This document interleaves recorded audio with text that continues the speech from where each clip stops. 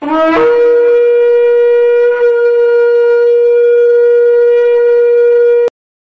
ready to dive in? Ready. Y'all are ready? Wow. So this is where we're going to start. Man, we done prayed so much and all right. Let me kind of give you guys just a little quick recap. Yeah. Where we at? We're in the Book of Ruth. I'm going to tie some things in for you. Some really interesting things. Good to see you. Big fish.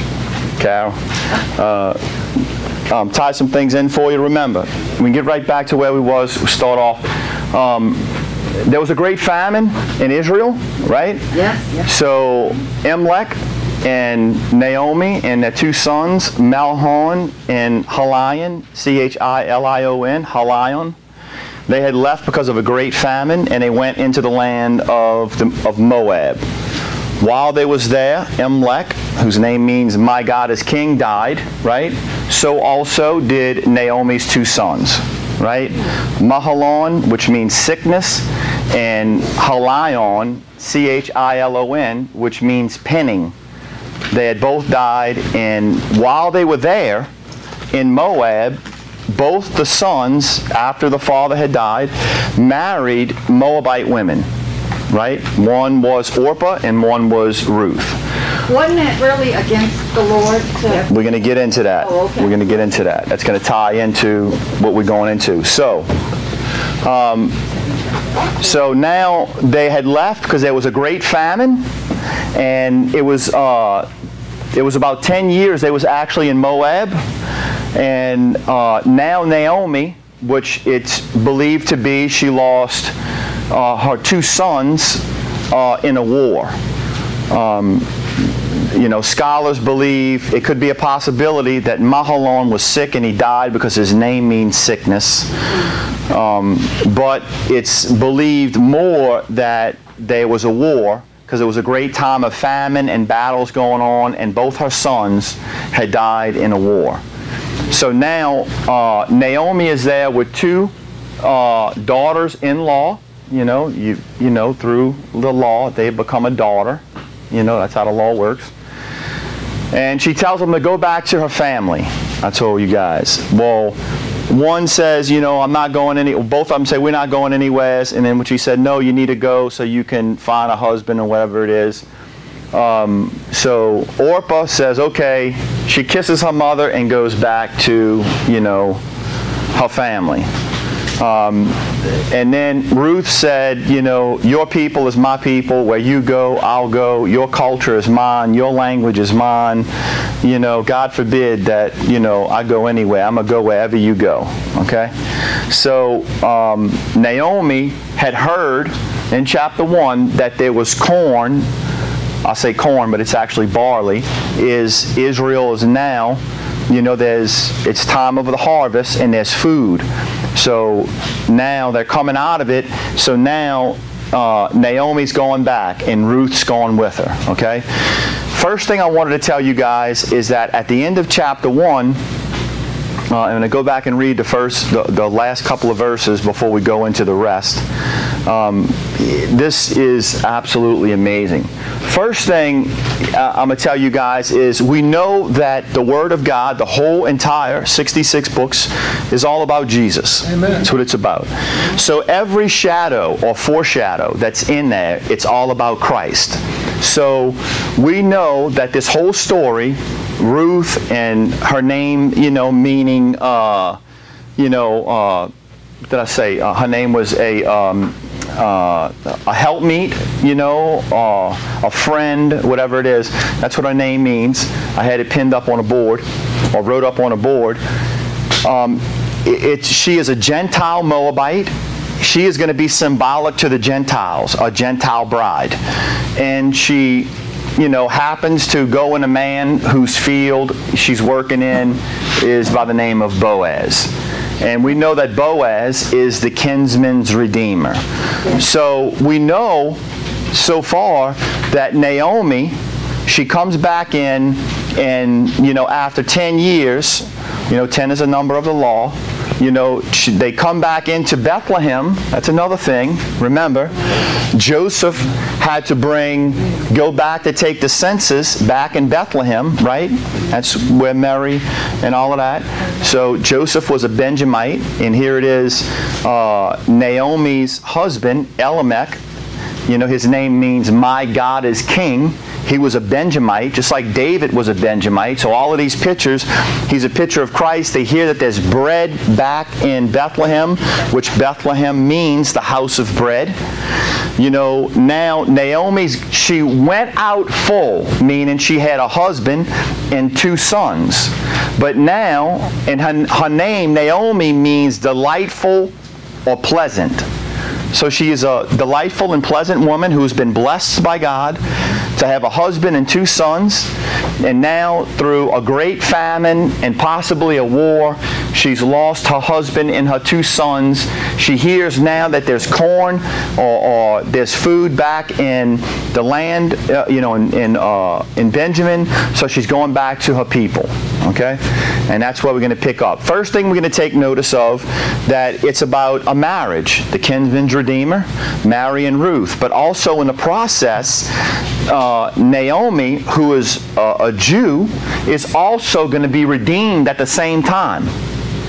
So they're redeemed both at the same time. Ruth is redeemed as well as Naomi, the Jew and the Gentile being redeemed by the same person, the kinsman's redeemer. Yes? There's 2 books in the Bible named after women. Esther and Ruth. One, the Jew marries a Gentile, and the Gentile marries a Jew. That's right. And Ruth is the 8th book in the Bible, which is that number of new beginnings. That's right. And the thing that amazed me is that it says, and now it came to pass, not 5 times. Right. And it always says it's a bad beginning with a happy ending. Right. Also, she brings up a point to let you know also this is the time of the judges. So the kings hadn't come forth yet. So you know that here a marriage is happening between the kinsman's redeemer and Ruth during the time of the judges. Well, the marriage takes place when Yeshua, the bridegroom, returns and he rules and reigns for 1,000 years as the judge of the universe. So, there's so much that's buried, and we're going to open some doors. I'm going to get into who could possibly be the nearest kinsman, and all of that. So, you guys ready? All right, Ruth chapter 1. We're caught up. I'm going to start in verse 19. Ruth and Naomi returns to Bethlehem. All right, let's see. So they too went until they came to Bethlehem. And it came to pass when they were come to Bethlehem that all the city was moved about them, and they said, "Is this Naomi," meaning my delight, "is this my delight?" And she said unto them, "Call me not Naomi, call me Mara," which means bitter. "For the Almighty hath dealt very bitterly with me." So she's blaming God for what happened, okay? But the blame is really not on God. The only reason there was a famine in the land of Bethlehem and Israel is because they had left God. And Deuteronomy says, if you do this, then I will do this. But if you don't do this, then curses is going to come upon you. So Israel had rebelled, okay? This is a picture of the end time. This is a picture of when Yeshua is going to return for his bride, okay? So you can put yourself in the place of Ruth, right? You understand that? Because this book is about, you're going to see it's about the end time. It says, and she said, verse 21, "I went out full, and the Lord hath brought me home again empty. Why then call ye me Naomi," meaning my delight, "seeing the Lord hath testified against me, and the Almighty has afflicted me?" Well, number one, the Word of God testifies against them because they wasn't doing what they were supposed to do. The land was,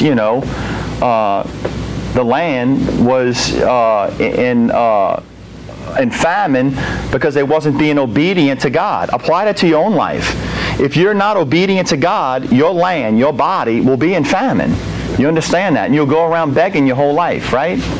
The other thing I noticed here is that Naomi's two sons, Mahlon and Chilion, H-C-H-I, which there's no C-H in the Hebrew, so it's Lion, L-I-O-N, lion.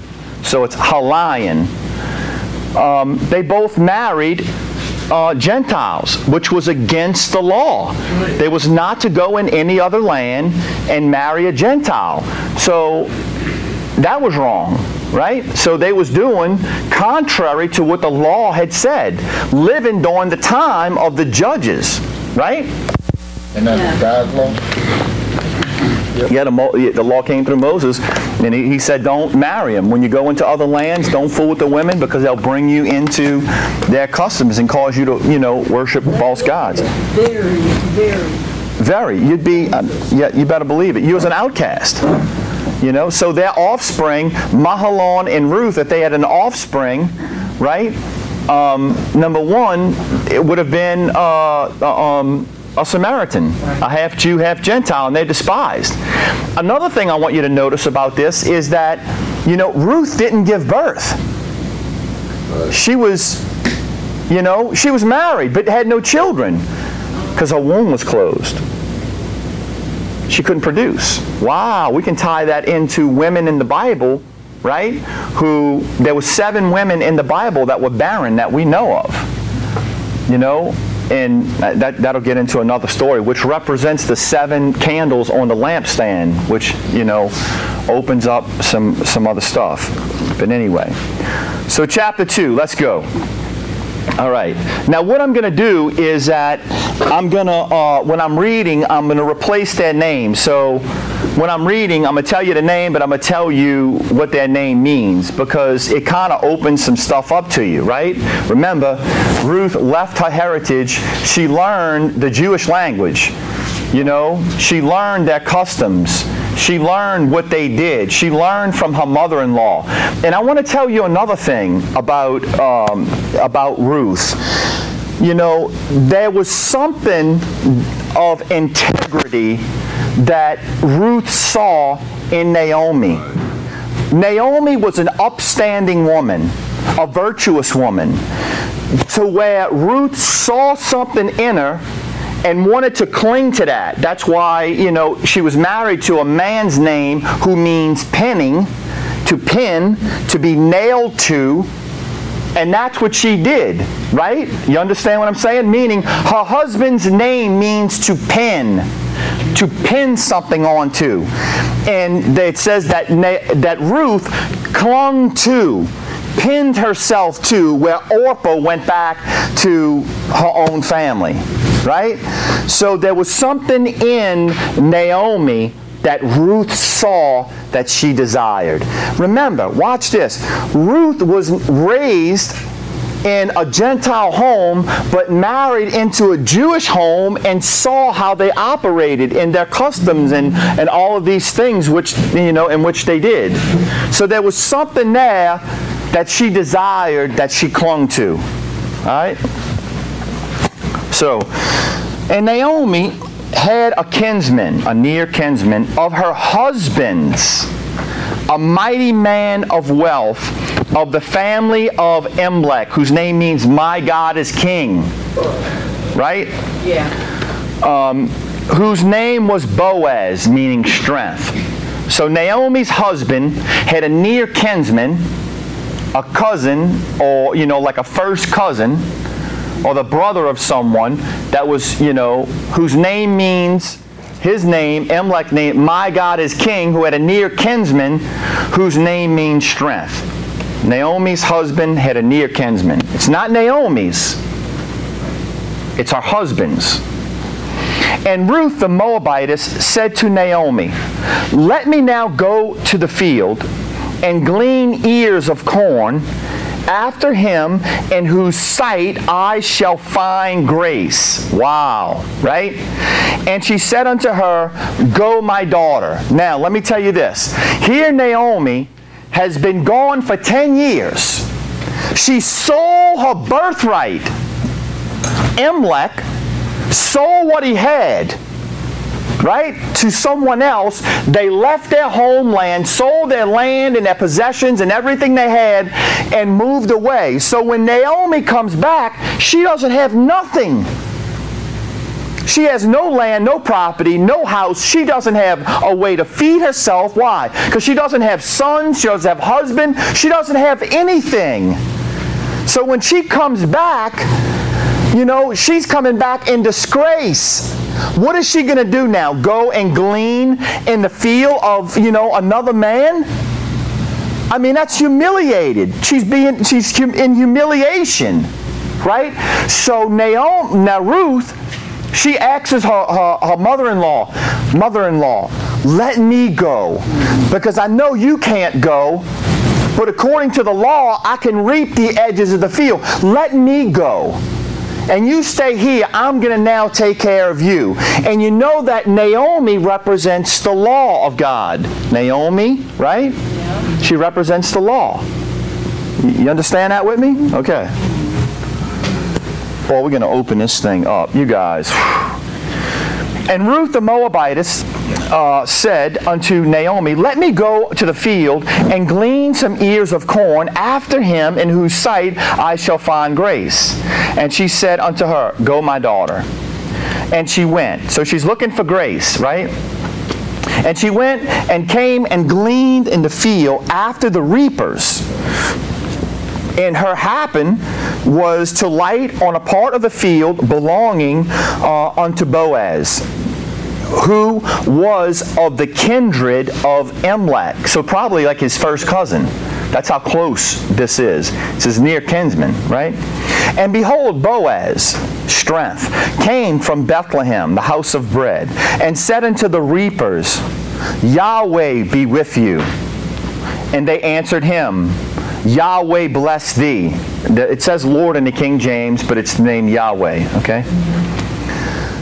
Then said strength unto his servant. Then said Boaz unto his servant that was set over the reapers. Whose dasmal is this? Now, a dasmal, if you want to know what a dasmal is in the Strong's, a dasmal it's the word, it's in the Strong's 5291, it means Nera. Whose dasmal is this? Which means a young woman or a girl ranging from the age of from infancy to a young adulthood. By extension, it means to be a servant, a maid, with possibly the focus on a lower social status. Okay? So she's in a land that she doesn't know. She's not familiar with or anything like that. And she just so happens, which in the Bible there's no anything by chance, to come upon Boaz's field, and she starts gleaning the edges. Okay? Now we know it says the reapers, and his servant said, verse 6, and the servant that was set over the reapers answered and said unto Boaz, it is the Moabitish dasmal that came back with Naomi out of the country of Moab, which means seed. And she said, I pray you, let me glean and gather after the reapers among the sheaves. So she came and hath continued even from the morning unto now, that she tarried only a little in the house, meaning she's in the house right now, she's only there for a little while. I mean, she's been working all day in Boaz's field. Then said Boaz unto Ruth, and Ruth's name means helpmeet, okay? Then said Boaz, strength, unto Ruth, hearest thou not, my daughter? Go not to glean in another field, neither go from hence, but abide here fast by my maidens, my servants. So now he's taken them. Now Boaz is taking Ruth underneath his wing and telling her, look, don't go glean in other fields. Don't be gleaning in my field and then you in another man's field over there. You know, don't sleep with God and then sleep with idols. You understand? That's what he's talking about.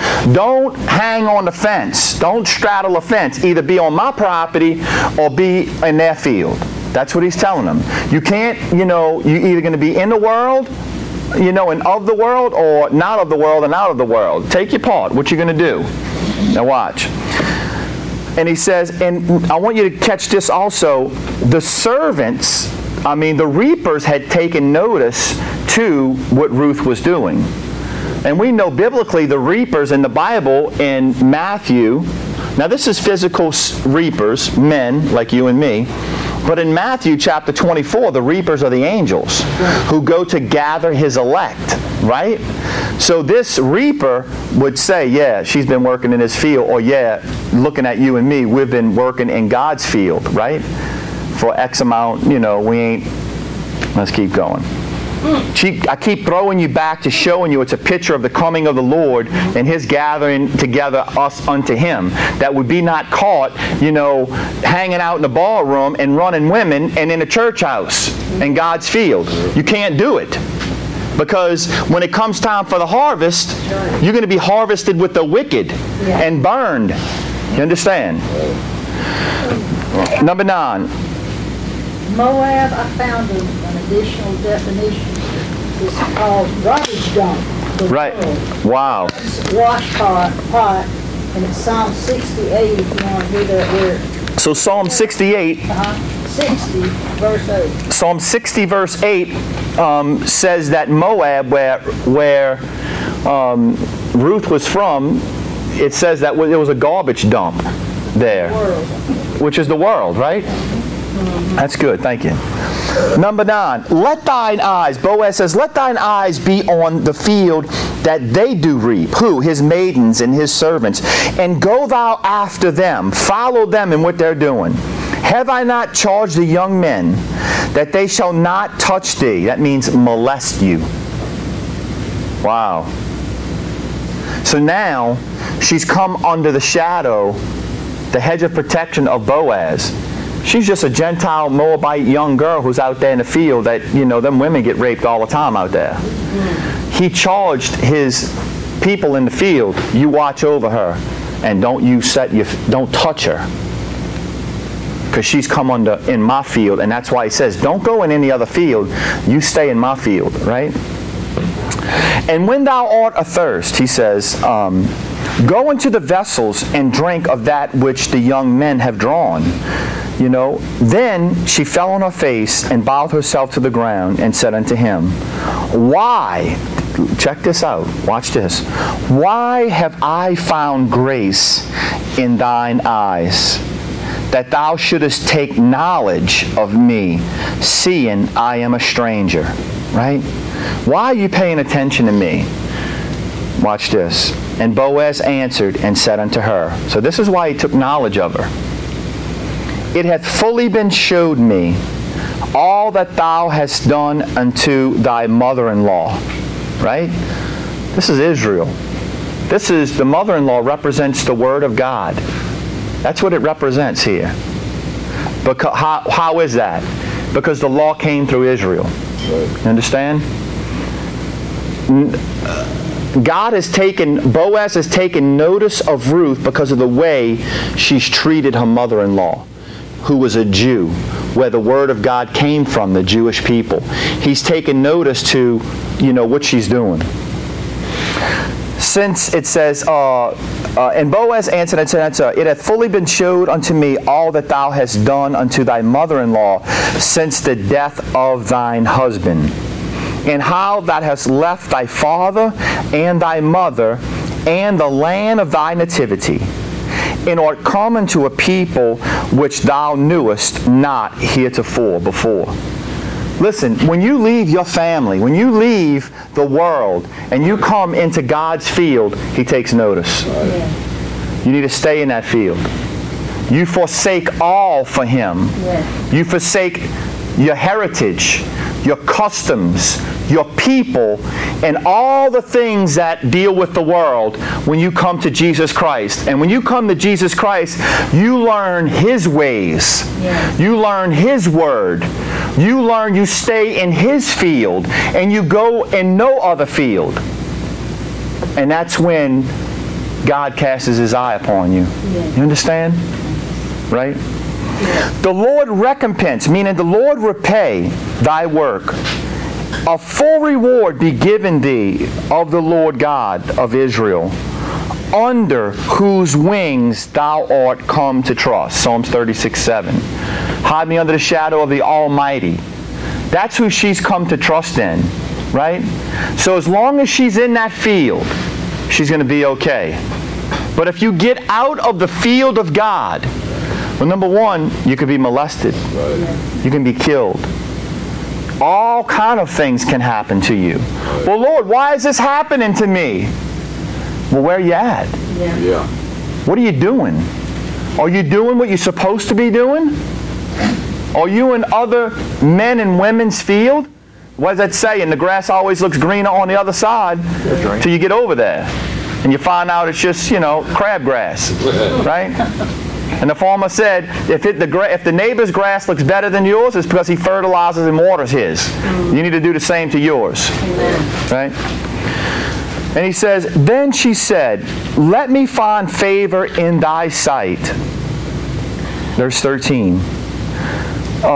Then she said, let me find favor in thy sight, my Lord, for thou hast comforted me, and for thou hast spoken friendly unto thine handmaid. Though I be not like unto one of thine handmaids. So she's not a Jew. And the Bible says there's neither Jew nor Greek nor bond nor free nor male nor female, for we're all one in Christ, right? Amen. So it's not of what you've been born under. It's if you've been born again under Jesus Christ, right? And Boaz said unto her at mealtime, come thou hither, and eat of the bread, and dip thy morsel in vinegar. That word vinegar right there is wine. So here we got the bread and wine with Boaz. Wow. Sound like Jesus with the bread and wine, right? And she sat beside the reapers, and he reached her parched corn, and she did eat, and was sufficed and left. And there was some left over. And when she was risen up to glean, Boaz commanded his young men, saying, let her glean even among the sheaves, and reproach her not. Now, where she was now, gleaning the edges of the field, now Boaz tells his servant, now I want you to let her come into the field. Right? And, now she's going to follow, now she's going to follow the maidens or the servants of Boaz. And what she sees them do, she'll do. Because, that's why the Bible says, older women teach you younger women. We're to be living examples to others. We're not to be, a lot of people leave the Lord because they in church, they serve Jesus, and they go home and they beat their wife and get drunk and commit adultery, and then they're back in the church again, and it's two fields, and it messes people up. Yeah. Right? And guess what? The angels who are the reapers know who are the children of God, who is righteous and who is virtue, because it's been given unto them to reap the earth. Yes. Right. And if you're playing in another man's field or following idols, well then guess what? When it comes time for the harvest, you won't be reaped. Amen. To go into God's barn, you'll be reaped and binded in a bundle and cast into the fire. Right? So God knows how to separate those. Let's see. It says, and he said, reproach her not, 15, verse 16. And let fall also some, he tells his reapers, and let fall also some of the handfuls of for purpose for her, and leave them, that she may glean them, and rebuke her not. So she gleaned in the field unto evening, and beat out that which she had gleaned. And it was about an ephah of barley. Now, I want to tell you something about barley. The barley was that, if you ate barley in Israel, you were poor. The wheat is, so barley is a poor man's food. They even, fed the animals to barley. Jesus, that's what he was raised up on, barley. Wow. Pretty amazing, huh? He wasn't raised in a rich man's house. So barley was for the poor. And she took it up and went into the city, and her mother-in-law saw what she had gleaned.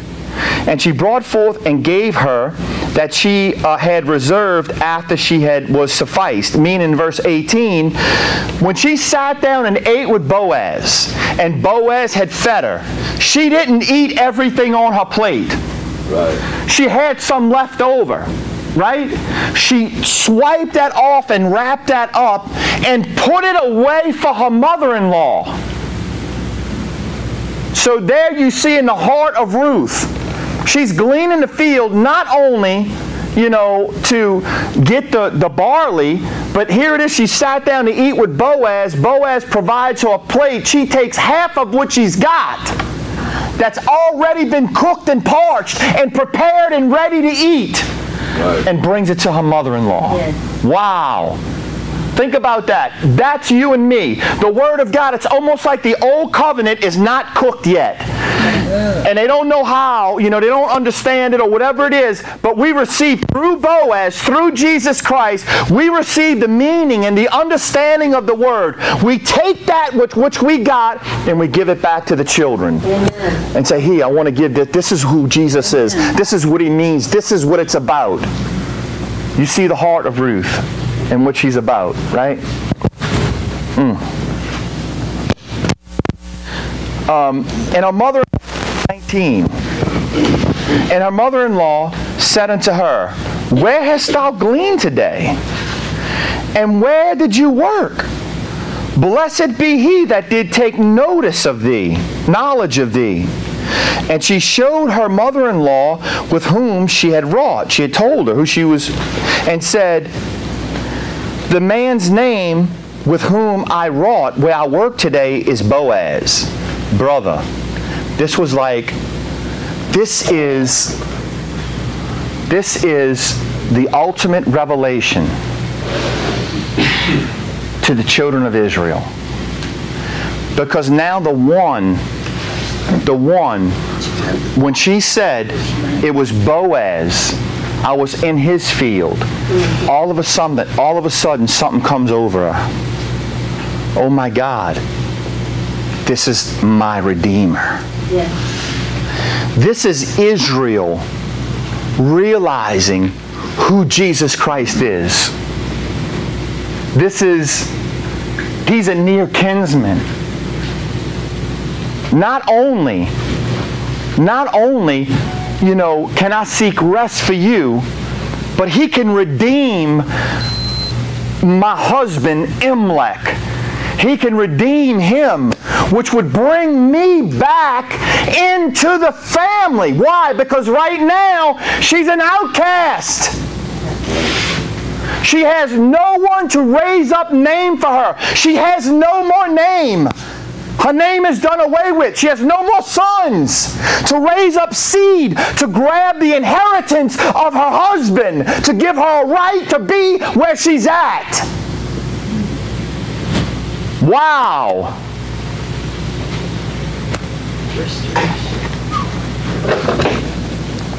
A revelation. And Naomi said unto her daughter-in-law, blessed be he of the Lord, whom thou who has not left off his kindness to the living. Verse 20. And to the dead, to the living and to the dead, to her and Ruth, to her and Imlek. Right? And Naomi said unto her, the man is a near kinsman unto us, of our next kinsman. That's a first cousin here. That's first cousin stuff here. Right there.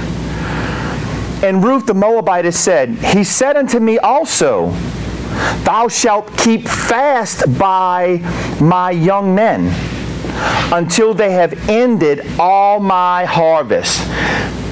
That right there, if Boaz wouldn't have told her to keep fast by his maidens, by his men, then she wouldn't have been accepted by him.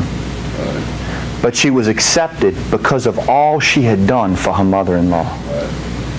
Because, and watch what he says, and Naomi said unto her, Ruth, and Naomi said unto Ruth, Hear, daughter-in-law, it is good, my daughter, that thou go out with his maidens, that they meet thee not in another field.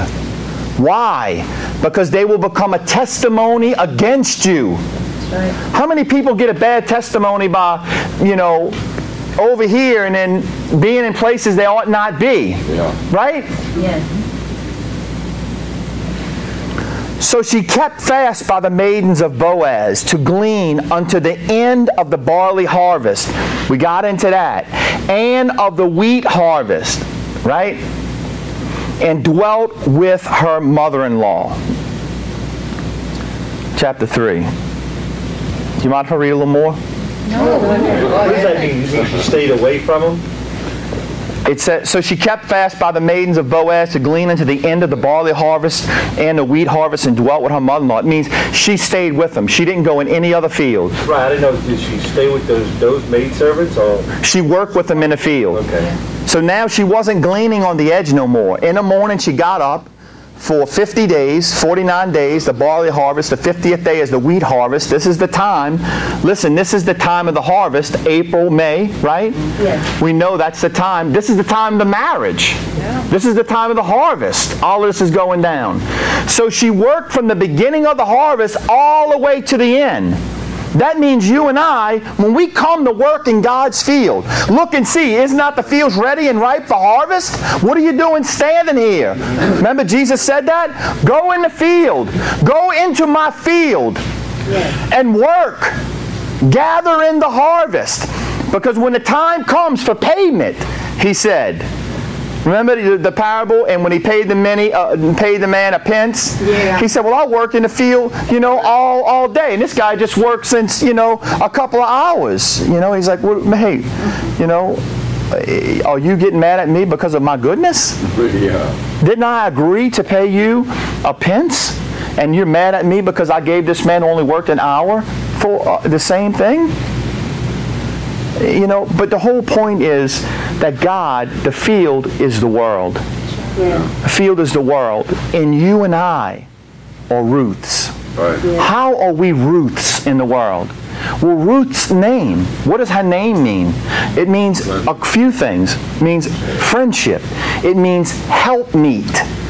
Wow. God laid Adam down to pull a helpmeet out of his side. Right? God laid Jesus Christ down to pull a bride out of his side. Yeah. Right?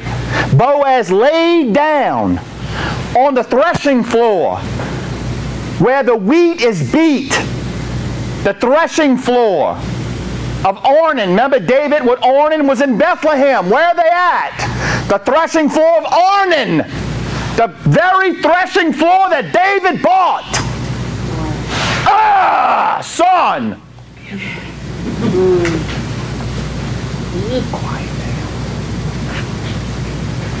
And in order for the bride to come forth, Boaz had to be laid down. Listen, my daughter, go not unto him till after he's finished eating and drinking. And when he lays down, take notice to the very spot so that you can become a bride. Amen. Ah! Son, take notice to where Jesus Christ died on the threshing floor. Yes. Take notice to that spot and go to his feet. Yes. And ask him to pull his skirt, his covering, his tunic over you. And don't leave his field. Amen. Amen. Because if you do, the angels will testify his reapers against you. Yes.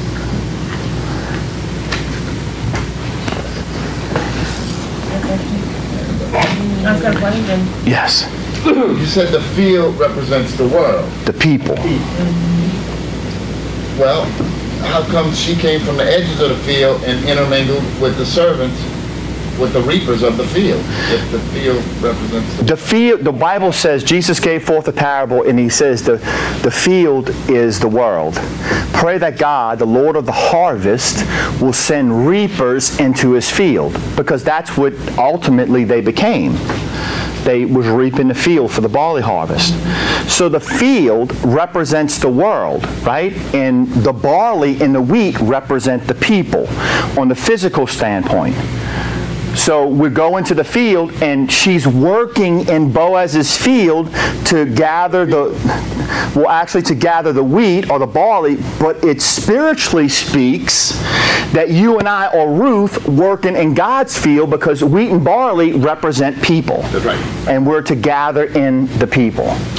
And sometimes, we get to, I guess, gather the edges. That's where we start. That's right. But before you know it, God will use you to bring in a harvest. And that's where he says, and some bring in 30, 60, and 100-fold harvest. That has nothing to do with money. It's talking about gathering in the wheat, gathering the sheaves. Joe knows the song. Yeah. Bringing in the sheaves. Bringing in the sheaves. That's right. We all know that one up. When you go into 1 Corinthians chapter 3, when it tells us that we are husbandries, it means to be farmers, to be land workers. That's right. That's right. When she went and lay down at his feet, the custom of the day, when a wife got in bed with her husband, they didn't enter like we think of a husband and wife sit down on the bed and, getting in the bed together. The wife, if the guy at the foot of the bed, crawled up his feet, which of course is gospel. I need to correct my wife. That's why I'm like, I want to read it in bed tonight. That was Tom's way of asking. All right, hold on. I've opened up a can of worms. Yeah, we're going to... But that was her way of asking and saying, Mary. That's right. I felt like the Lord wanted me to say this. This is being put on YouTube, and I just felt like, Casey and Hope and Harley and Anna and Court, we love you. Amen. And We missed them. yeah, we miss you guys. And I sent you a text last night and told you don't forget to look at YouTube, because I know you was interested with Ruth. And but anyway, we love you guys. We miss you. We know you're coming home, and be safe, and we just pray that God does everything that He needs to do in your life. We love y'all, and let's keep going.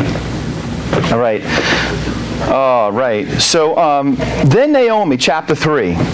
Then Naomi, her mother-in-law, said unto her, my daughter, shall I not seek rest for thee? That word rest it's the word Manoah. Now what's crazy about that? That was Samson's father's name, Manoah. Remember that? Manoah, right? Now watch this. This is amazing.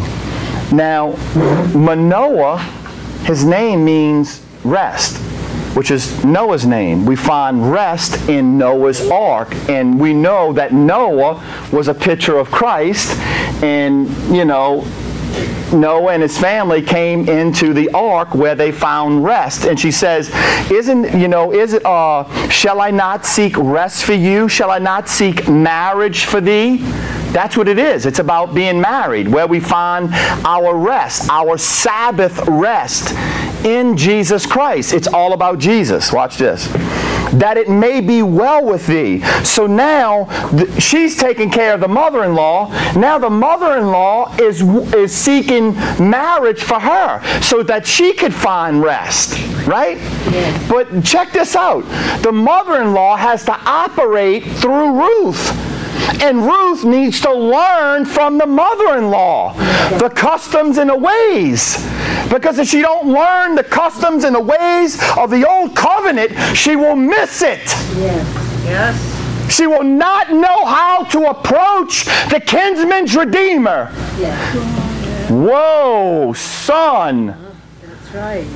So the teacher is now, who's doing the teaching is now leaning on the one who's being taught for provision, and, through her, salvation is going to come. You see, Ruth became an example unto Naomi as being a virtuous and a righteous woman. So was Naomi a virtuous and righteous woman. You know, in the beginning, Ruth saw the virtuous and the righteousness of Naomi, which became an example to Ruth. And Ruth now, following that example, has now become a blessing back to her mother-in-law. Wait till I get toward the end. Oh my God. Oh man. Man. So, I want to show you something that is like amazing. He says, now check this out. Now the instruction is coming from Naomi, which represents the old covenant. You know, what she's got to do. And she says, then Naomi, her mother-in-law, said unto her, my daughter, see you, brother. Take care, Charles. Love you, man. Then Naomi, her mother-in-law, said unto her, my daughter, shall I not seek rest for thee, that it may be well with thee? And now is not Boaz of our kindred, with whose maidens thou wast? Behold, he winnoweth barley tonight in the threshing floor. So this is at the end of the harvest.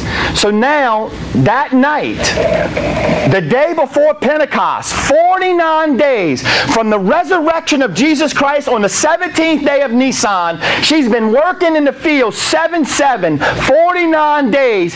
And that night, which would be the next day Pentecost, which is the marriage, that night, the mother-in-law gives her instructions. Is not Boaz in the threshing floor? Right? She would have never known that. If we didn't have the word guiding us, Naomi became the word to her. She'd have missed it. She'd have missed it. That's exactly right. So she says, and he shall, watch this, she says, verse 3, wash thyself. Wow. Wash thyself. Sanctify thyself today and tomorrow, remember? Right? Therefore, and anoint thee. Wow, you need to be baptized. You need the anointing of the Holy Spirit. Wow. Anoint thyself. Ruth is telling Naomi this, correct? Naomi is telling Ruth this. Okay. Naomi is giving Ruth instruction about, the barley harvest is now at the end, and she knows that Boaz is going to be in a threshing floor. That's the only night. Why is he in a threshing floor that night? Wow. Why does she know that Boaz would be in the threshing floor, threshing wheat? That's it. That's exactly right. Because they have been threshing for 49 days. They have all the barley that's right there at the threshing floor, and they don't want it to be stolen. So Boaz, who's the kinsman's redeemer, and his servants that's with him, they all lay down that night at the threshing floor by the barley so nobody steals it. Right? So he becomes a protector, right, of the harvest, right? And, who knows that? Naomi knows that, right? Wash thyself therefore and anoint thee, and put thy raiment upon thee, and get thee down to the floor, but make not thyself known unto the man. Wow. Until he has done eating and drinking. That means after the supper. And it shall be, when he lieth down, that thou shalt take note of the place where he lies down. Wow, being laid down on a threshing floor. The word thresh, the threshing floor, how did they thresh the wheat back then? Watch this. They put the barley and the wheat on a threshing floor, right? They take a board and they drill holes in the board all over, and they put stones in the board, and they connect it with a rope. Like you pull a tow rope on a ski, we ski with a knee board. Well, they got a mule that's got, a horn is coming back to him with a board with a rope connected to it, and on that board they got holes drilled all over it, and in those holes are big rocks. They stick rocks all over it, and then someone will sit on it, and then it goes around and around, and it's called a tribune. And it's where we get the word tribulation. Wow. Ooh, son. So it's the time of, the beginning of this great tribulation, the great pressing out of the chaff and, the separation time that he's there, that the bride comes to him. Amen. Ooh, son. That's just good. And he says, verse 4 in chapter 3, and it shall be, when he lieth down, that thou shalt mark the place where he shall lie, and thou shalt go in and uncover his feet. Oh, my Lord. And lay thee down, and he will tell thee what thou shalt do. Man, let me tell you something. I can go crazy with this piece right here. Come on, we in it. Man, uncover his feet. The feet represent the gospel of Jesus Christ. Yes. So to pull it back is to reveal the gospel. Amen. The feet, repentance and baptism. Remember? Sanctify thyself, wash thyself, anoint thyself. Right? That's what the Bible. How beautiful are the feet of those that preach the gospel. Amen. Yep. How do we come to Jesus? On the threshing floor at his feet, asking for a covering. The laver had a laver in its foot, its support. The heel, the feet, represent the support system. She was looking for support. She was looking for marriage. Security. She was looking for security. Yeah. So how do you go? You go to the feet in humility. The feet was the dirtiest part of the body, but if the feet's clean, the whole body's clean. Where does she go in humility? Where are we to go? We go to the feet. Ezekiel 40. We come to the feet. If there's no feet, there's no support. Right? The support system of a man is his helpmeet. Right? And she's called his feet. His support system. That's why the enemy in the Garden of Eden went after Adam's helpmeet, his feet, his support system, and took it out. Yes. And that's why the Bible says that you will bruise his heel, Yes. but he'll crush your head back down to the feet. Yes. Right? It's all about the feet. Why feet? I ain't washing feet. I ain't touching feet. Because feet represent humility. Yes. It represents humility. When you could come from the throne in heaven and come all the way down to earth and wash a man's feet when you're the King of Kings and Lord of Lords. All the way to the feet. When all the feet of the disciples that came in there were all dirty, and Peter was the one that was supposed to wash them, and he didn't. But they was arguing about who was going to be greatest in the kingdom, and Jesus stood up and girded himself and grabbed the foot washing bowl. Yes. And said, I'm going to show you how to be the greatest in the kingdom. You get down at their feet. You must serve. And that's why Ruth, the Moabitess, was called a maiden or a servant. That's why when the story with Abraham, Isaac and Jacob, when Abraham was looking for a bride for Isaac, he sent the chief servant of his house, Eleazar, to go get a bride. Eleazar means my God is help.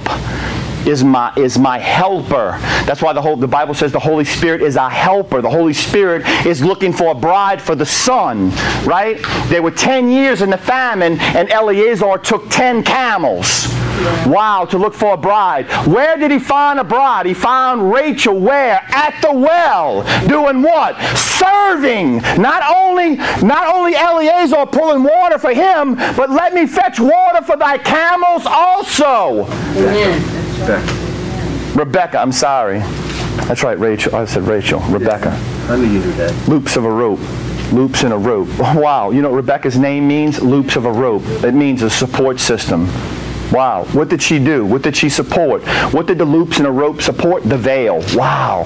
That was in the tabernacle. The loops of the rope supported the veil. What is the veil? The veil represents the flesh, represents Jesus Christ. Rebecca was the support system of Isaac, who was a picture of Jesus Christ, who got married at 40 years old during the wheat harvest. Jesus died at 33. Did he not? 7-year tribulation. 7 and 33 is 40. That's when Jesus will return for his bride. Hang that veil. Watch what he tells her now.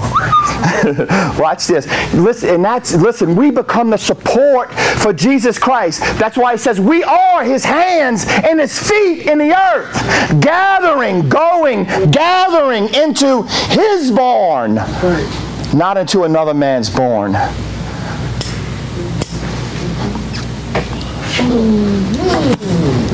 The feet. That's the problem with the wheat and the tare, right? God sows the wheat, right? And the devil comes and sows the tare in the field. That's why I say, in a church, you're going to have wheat and tares. But you could pick out the wheat. It's real easy. As soon as the Spirit blows through the field, wheat is very bendable. It all lays down and bows itself. Right? Yes. And then when you look out, the servant's looking out over the field, he sees all these things sticking up like this. The wind is the Ruach, is the Holy Spirit blowing over the people. And all those that are full of humility bow themselves and they go down. But all the prideful ones stand up. Oh, look at all the tares out there. So you know what? There's going to be a separating. The Bible says, do you know that the first, there's a gathering of the, in the gospel it says there's a gathering of the tares first. How is there a gathering of the tares? Really simple. The Holy Spirit's going to come, the wind's going to blow, all the wheat's going to lay down, and he's going to gather all the tares up like that. Yes. See him easy then. And then once he pulls them up, the wind ceases and all the wheat come back up. Wow.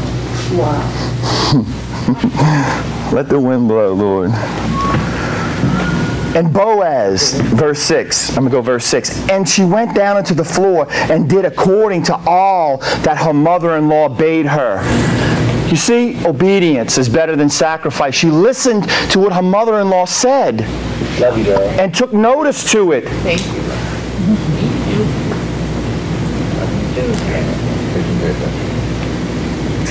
And when Boaz had eaten and drunk, and his heart was merry, he went to lie down at the end of the heap of corn.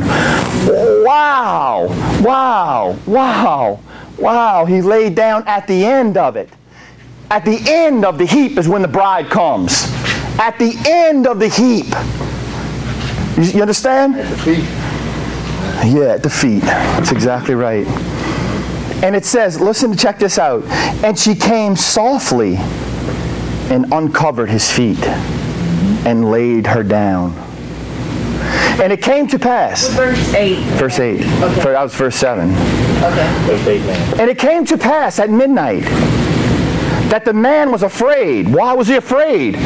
Man, somebody pulled something off of him. In the middle of the night, he's sleeping. He don't think some of them robbers are coming in about to pull his cover and kill him. Try to do something, right? Thank you. At midnight. Wow. Doesn't that sound like another one at midnight? Matthew chapter 25. In the call, Matthew 25. She went to him at midnight, remember? Matthew 25. And it says, and the call went out at midnight. Right? Remember that? I'm going to read it real quick.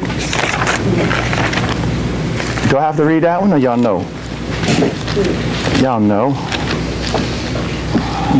Mark. Y'all tired yet? I know you're tired. It says, Matthew 25, he says, then shall the kingdom of heaven be likened unto 10 virgins. Are you serious? Wait, hold on a second. Eleazar had 10 camels. Wow. There was in 10 years of famine. Now we got 10 virgins. Man, it's just crazy. It's just amazing. God is amazing. And it says, then the kingdom of heaven shall be likened unto 10 virgins who took their lamps and went forth out to meet the bridegroom. And 5 of them were ready and all that. And it goes down and it says, let's see, at verse 6, and at midnight there was a cry made, behold, the bridegroom cometh, go ye out to meet him. At midnight. At midnight. She went out to meet him at midnight. At midnight. Right? So the call went out at midnight, but it wasn't yet time for the marriage. This was just a watch. All right. And he said, who art thou? Verse 9. And she answered, I am Ruth, thine handmaid. Spread therefore thy skirt over thine handmaid, for thou art a near kinsman. You see, this right here, she knew the part. She understood from her mother-in-law what it is that that near kinsman is supposed to do. How did she get that? Well, she got it from Genesis. Deuteronomy chapter 25, verse 5 through 10. But let me tell you something. When she went there to him, and she pulled back his blanket from his feet and exposed the feet, he knew exactly what she was asking. And he could have said something to her. He could have said, pulled his covers back over his feet, I ain't doing nothing for you. You come in my field, you go in his field, you go in that field, and you want me to be your covering? Mm-hmm. She did. Amen. But look what he says to her. Yeah. But she didn't go in them fields, huh? No, she didn't go. Meaning, when she revealed his feet, if she would not been virtuous, he could have pulled those covers back over and said, I ain't covering you with nothing. That's right. This is our teacher to teach you and me how we are to live our life. Ruth is our example if you want to have a covering and be married. That's right. Do you want it to be well with you? Do you want to find rest? Yeah. Do you want to go on with no hope? Listen what he says. And he said, blessed be thou of the Lord. Verse 10, my daughter. And I'm going to end at 4. I'm going to go no further than that. And blessed be thou of the Lord, my daughter, for thou hast showed more kindness, in the latter end than at the beginning. Inasmuch as thou followest not young men, whether poor or rich. And now, my daughter, fear not. Wow, fear not, huh? Psalms 37, right? Fret not. Fear not. Right? Fret not, fear not. And now, my daughter, fear not. I will do to thee all that thou requirest. For all the city of my people, Bethlehem, doth know that thou art a virtuous woman. And now it is true that I am thy near kinsman. Howbeit, there is a kinsman nearer than I. I want to go back up to verse 10. And he said, blessed be thou, the Lord, my daughter, for thou hast showed more kindness in the latter end than at the beginning. This is alluding to, number one, the beginning of her life. Her husband dies. And I'm going to end here. That's powerful. That's so powerful. Yeah. The beginning of her life, her husband dies. Now she's going to take care of her mother-in-law, right? But now she's clinging to her mother-in-law and says, where you go, I'll go. And all of this is spread abroad in Israel. So she's now loves her mother-in-law. She's helping her. She's, feeding her mother-in-law because of the embarrassment and all the things, and a lot of things is in there. But he says you showed more kindness in the latter end. You know why? Because, you see, Ruth is not seeking her own. Right. If Ruth was seeking her own, she would have went and married anybody and had children. Right. She was seeking not only a covering for herself that would just be graced upon her, But when she uncovered his feet and was asking him to do the work of a near kinsman, whose name means, my God is King, she was asking, let me be the one to raise up seed for Imlek. Let me be the mother for Naomi, so her name won't be disregarded and thrown out. Grace me with putting your seed in me, so that when my child is born, according to the law, when the firstborn son, certain things had to be done, but it was to be all to God. Let me be the one. And I won't even have him. I won't even name him. Just let me carry him so I can give him to my mother-in-law, so that she can have a son. Wow. Man, it's not about us. We carry the seed for Jesus Christ to raise up to, Jesus is the one that died. Imlek had died. We carry seed to raise up a name for him. Not for us. But you know what happens when you do that? When you lay your life down, then you fall under the blessing. Yes. You're more blessed than you was. Amen. Yes. Lord Jesus.